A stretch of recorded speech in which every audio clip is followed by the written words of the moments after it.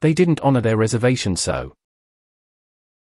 Few months ago, I volunteered to plan my Mill's 60th birthday and my Phil's 64th birthday, which was a weekend in wine country. I had made a reservation for a group of 10 at a new upscale restaurant months beforehand. Because it was also a winery, we arrived 2 hours early and checked in with the restaurant to see if they could seat us earlier. Despite an empty restaurant, they said they couldn't, and that was no big deal. We understood they could be low-staffed, so we went and got some wine and hung out and listened to live music.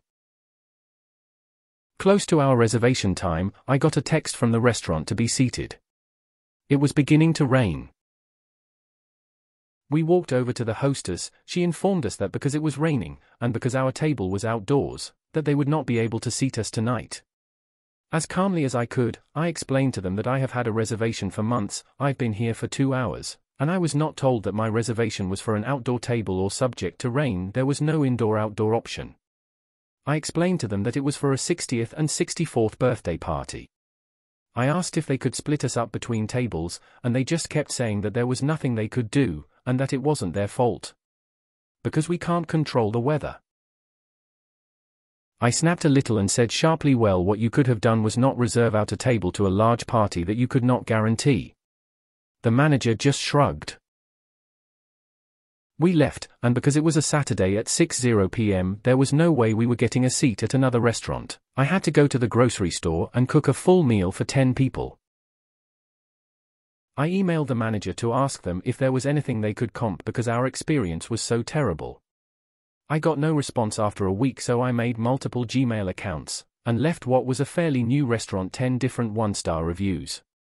In the reviews I said that you should never book this restaurant if you have a large party, how they did not try to find us a table at another restaurant, how they had 2 hours to fix their error, that they booked out a table they could not guarantee, that they didn't move a table undercover, which there was plenty, provide any comps or otherwise make any attempt to fix their error. They ended up with a 2-star drop in their Google rating because of my reviews. I left 1 review for every person that did not get a seat. Several days after I had posted, they reached out offering to comp a meal for my in-laws. If our group took the reviews down, which I refused. Welcome to our restaurant. Do you have a reservation? Based on your bad reviews, I have a few of them. I hate when they offer something after the consequences of their actions caught up to them and is crappy.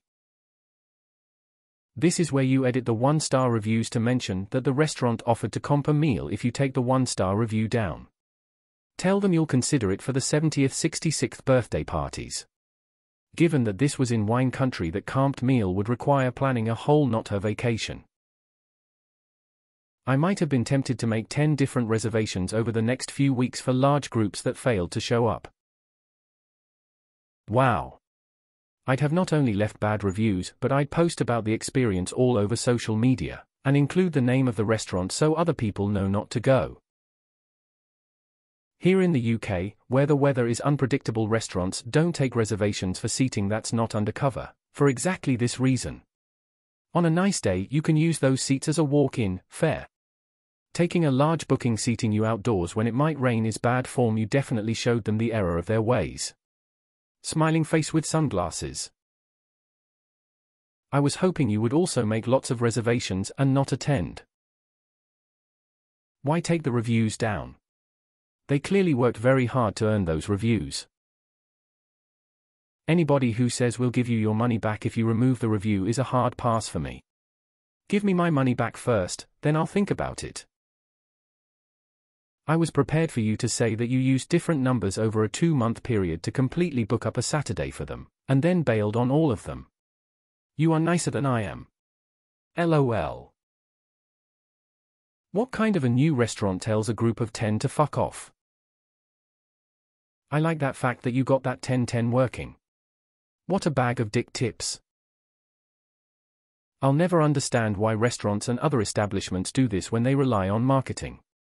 And the best marketing is word of mouth. Well, that's 10 new mouths that will be telling people how shitty the restaurant treated them. And then bribing you to take down the reviews? Hell nah.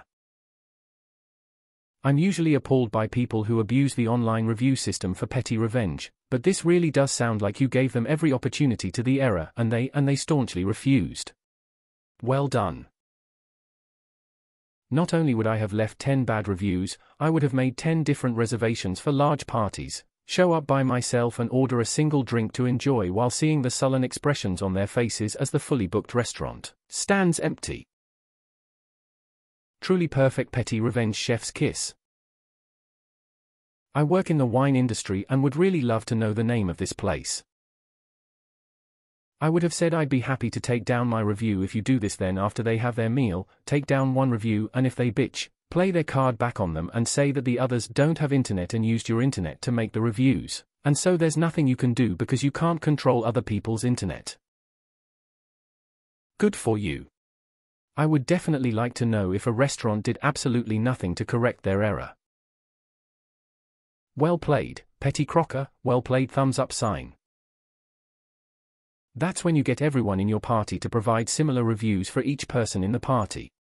That would come out to 100 one-star reviews, which would probably drop another star off their rating. By that time, they might be willing to comp the whole party, set up another reservation, send a limo out to pick everyone up, and provide a hotel room for each person. The restaurant isn't worldwide ditch. F divided by M. Tomorrow there will be another one. Spread the word to the neighbors. Fuck review. I wouldn't have taken them down either. I would have gone everywhere on the internet I could leave a review and done the same. Are you gonna give us the name of this place so we know to avoid it? What's the restaurant? I live in wine country and would love to know who not to support. That's crazy that they were so blasé about something they should never ever do when taking reservations, which is not accommodate someone who has a reso. It is going to put them in the ass down the road and from someone else too. I would have removed the reviews, taken the money and then put the reviews back up with the addition that they tried to bribe you. I would update your reviews to include how they asked you to take the review down. Write a new review, edit an old one stating they would comp you if you remove these reviews, rolling on the floor laughing. The thing is though, that's actually all true and information people should know. I imagine the next person about to plan a big group event won't make the mistake of booking there. Once they start losing business, the owner will trace it back, and when he does, that manager is toast. I have 10 Gmail accounts for such an occasion. Ain't my first rodeo. Having worked in restaurants for nearly 20 years, I cannot fathom doing this to a reservation. And it's only 10 people? Surely they could have accommodated. Everyone has a weather app. I know we would have been checking the weather and being sure our party had a table. And if we had turned them away, we would have offered so much in compensation. This is just terrible business. Something I haven't seen mentioned here is, why would you want to go back and get a comped meal where they can mess with your food? They are clearly unhappy with you guys. Good on you for leaving a bad review. It's really the only way companies actually listen to complaints. Name and shame, you'll make a reso. I would have lost my shit. That place deserves to go out of business. How much you wanna bet they still do this to people? They clearly DGAF.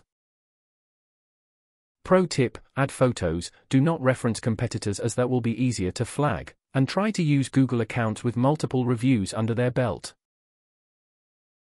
Share the Google Maps, we will leave our reviews too. EA. Good for you. They could have made some kind of an effort to accommodate you. That restaurant is doomed.